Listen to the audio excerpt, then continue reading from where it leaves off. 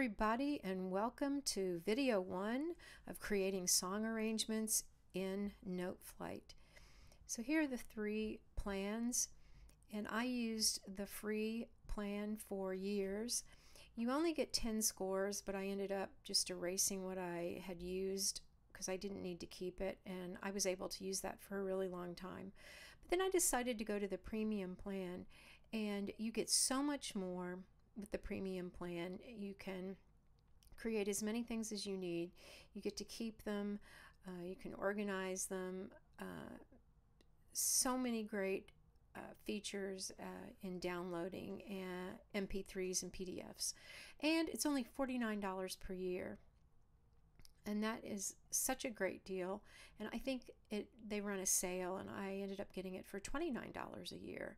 And you just can't beat that. Noteflight Learn is if you're going to use it in your classroom. So that would be something to consider as well. But I'm using it more for kind of commercial use. But you could certainly do this for the classroom as well, which is really the point of these videos. So you just come up here to create, and it defaults to a lead sheet, which is fine. We can make all kinds of changes later. It lets you pick all sorts of pre-formatted scores, which will save you a lot of time if there's like piano and vocal, instead of creating it from scratch. But we're just going to start with a lead sheet. And I have 4 measures. I'm going to create a song called Dog and Cat, and it's a folk song, and so it's in 2/4. So if I come over here, this is my menu on the left, and if it's checked, it appears up in the top as well. So if there are times where I can get so many things up in the top that it pushes my page down, and so sometimes I'll come back and I'll get rid of some of those. But this is where you're going to find everything over here on this left side. So I'm going to go ahead and, believe it or not, go to Measure, and I'm going to change the time signature, and we're going to come down here to 2/4. Okay. I'm going to click on the white space, and that'll get rid of that extra page. And now I'm in 2/4. But because I had highlighted that first measure, it only gave me 2 measures of 2/4. So I really want the whole thing 2/4. So if you come over here on the left and click, it'll highlight every single measure in your piece on that particular line or staff. And so I'm going to come back to Measure, and I'm going to do 2/4 again. Okay, and that didn't do it. Okay, so I'm going to come here and highlight and go down to Measure and change time signature 2/4. Okay, so now I have it in 2/4, and I also want it in the key of G major. So I'm going to come back to Measure, and I'm going to go to key signature. It's in a major, G. Okay, I'm ready to go. So the first thing I'm going to do is I need to start with a G. So I'm going to click on the measure, and it'll show me a note, and I'm going to put in G. And I actually need an 8th note, so I'm going to come up here and click on 8th note. There is a faster way to do it, and I'll show you that in just a second. So I'm going to come back to G again, and I need it to be a 16th note. So instead of coming up here and picking up the 16th note, I am going to go to my keyboard next to the letter P, and there's 2 brackets. And the left bracket makes the note shorter in duration, and the right bracket makes it longer in duration. So I'm going to hit the left bracket, and it immediately turns into a 16th note. Now whatever note you have, it's going to continue that with that note. So I need in the note B, so I'm going to actually that's wrong. I need another G. So I'm going to slide that down, and then I'm going to come here and put the B in. but I need a quarter note, so I'm going to hit the right bracket 2 times. Boom, boom. And now I've got my first measure. Now I can go in this open space in the measure, and the whole measure will be highlighted, and I can do Command C and then click the next measure and Command V. There's an even faster way to do it. So if I come back up here to my edit menu and I undo that, and I come back here and this first measure is highlighted, if I just hit the letter R, no command, no control, nothing, just the letter R, it will repeat that measure right there, and that is so fast. All right, now next measure, I need a G, and I need an 8th note, so I'm going to hit that left bracket. Now, you can also enter notes with your keyboard by letter name. So I'm going to do that now instead of dragging. The reason I drag sometimes, though, instead of inputting with the keyboard is that my hand is already on my trackpad, and I've really become pretty speedy at it. So I'm going to come back here and hit a B. I guess I need to highlight that first. Not. Now I need an A and a G. Oops, I hit F. All right. And then the next one. Oops. Now I hit the delete and it got rid of that. So let me put in G, E, D. Now all of those were 8th notes, so that was super easy to do with the keyboard. And then the next thing I need is a G. Now I need that to be a quarter note, so I'm going to hit the right bracket. And then I'm just going to go back to my favorite way to do this. And that needs to be a quarter note and quarter note. Now I don't need these 2 measures, so I can see if I tap somewhere, that note's going to appear. So I'm just going to come over here to the open space, and that'll stop that.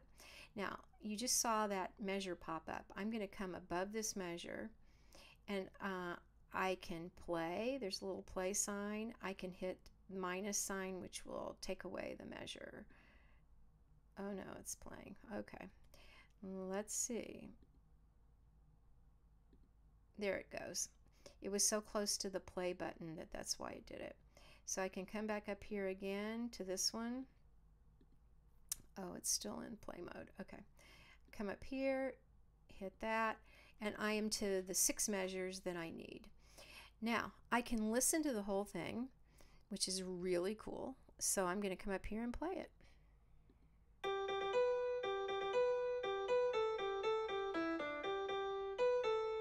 It sounds like a machine gun, so I'm going to change the tempo.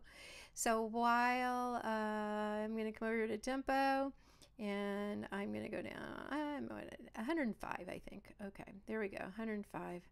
All right, we'll see what we think of 105.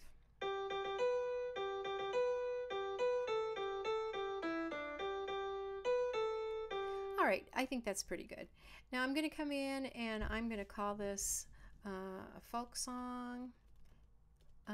Hit the return button, and I'm going to go arranged in my name, because I'm going to end up making an ORF arrangement of this.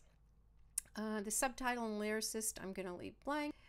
When I print this off, those will not appear.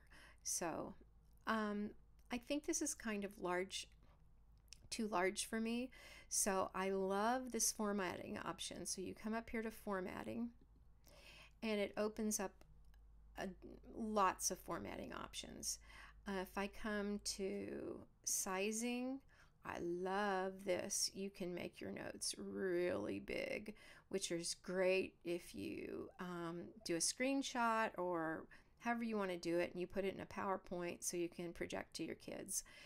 But I'm going to go to text, and the title, I'm going to pull it down a little bit. You also have a whole host of fonts that you can use if you want to get particular about it. but I'm just going to move the title down to 18, and I'm going to use the composer and lyricist down to 14. I'm just going to pull them down a little bit to give everything a little bit more room up there. All right, so now we have the song in. I like the tempo, and I want to come up here to save and make sure I save it. If you forget to save it and you click out of your tab, it will save it for you, sort of. The next time you open up Noteflight, a box will pop up and say, you didn't save your last, creation. Do you want to save now? And it gives you the option to save it, which is fabulous, because you certainly don't want to lose your work.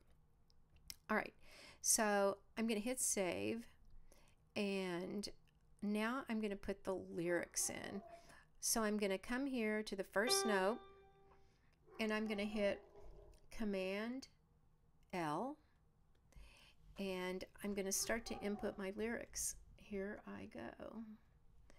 Bought, space bar will take me to the next note. Me, space note. A, space bar. Dog, comma, and it's pretty great that I'm writing that right now, because maybe you can hear my dog barking in the background. Bought, space bar. Me, space bar. A, space bar. Cat, comma, space bar. They both fight, but do not mind that, period, space bar. Now, a lot of words in a little bitty space, so it automatically changed it for me. I can change it back later if I want to. Now, my first hyphen. Hi. Uh-oh. All right, so I'm going to go back, undo. I can do control or Command Z. And I'm going to highlight it and do Command L. And I'm going to put in hyphen, and the hyphen is like the space bar. It'll move it to the next note. O. Now I don't need a hyphen, so I'm going to space bar. My. Now I have another hyphenated word, darling. So I'm going to put the hyphen in, ling, period, and I'm done. All right. Now, if I want to do a second verse, it took me a long time to figure out second verses. I click, well, let me go back a minute. Let's say I had misspelled this word. I click on it, and then I double click, and it opens it up for editing. So all you have to do is double click on a word, and you can fix anything that you need to fix. So let's say I wanted to fix several things. So I'm going to erase, and I'm going to go like this, and then I'm going to hit the space bar, and it's going to go to the next word. It doesn't erase anything. So if I need to edit it, I'm going to have to delete it myself, and it just proceeds through, and then it highlights what you already have. All right, so I'm going to double click here, and then I'm going to hit the return button, and it's going to look messy, but this is what threw me off for so long. So I'm going to do a second verse, and I'm going to say this, and that looks awful, but I'm going to hit the space bar. Boom, it goes down and becomes your second verse. Is my second verse. Haha. All right, so I'm going to go back and take that out. But that's how you do a second verse. Double click, hit the return button, and it looks weird, but just start typing and it will appear as your second verse. It's really cool.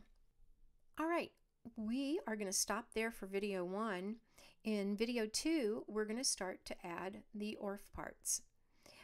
Before we go, I'll just say that I'm going to come up and save one more time, and then if I come over here to the orange or the note, it slides the top over, and if I go into this orange space, this is where all my scores, my recent scores will appear. And then if I want to go to all of my scores, I would just hit my scores, and it'll take me to my big page. recent scores are right here. And if I want to create, I would just hit that button if I wanted to do something else. But when you slide up here, come up here, it slides that over, and that's how you get to the side. All right, that's all for video 1.